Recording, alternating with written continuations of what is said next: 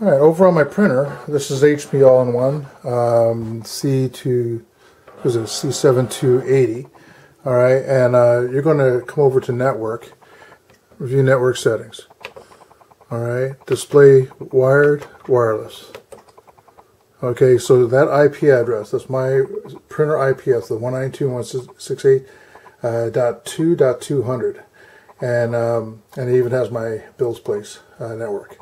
Alright, so what I did over here on my Ubuntu is, now it's already set on this, so I'm just going to show you what I did. If you go up to the far right side, go up to System Settings, I was just too thrilled. When this printed out a test page, you go to printing right here, all you're doing is clicking once and it's going to come up. There's the printer right there, but I'm going to show you how I set this up. I'm not going to go through the whole thing because I don't want to set up another one. But that's the check saying it's my default printer. So if I add, alright, and in here is where, first of all, I clicked on Network Printer. That's the one right there. But I typed in the IP address right there. And once I hit enter on that, it popped it right into there. And then it asked, hey, do you want to do a test page?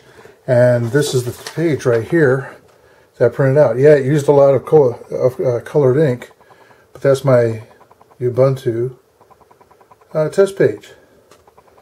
I mean, not that you're going to really know what all that is, but anyway, it works so much faster than even Windows because, once again, you need a CD for most of Windows products anyway, unless it comes with the software itself.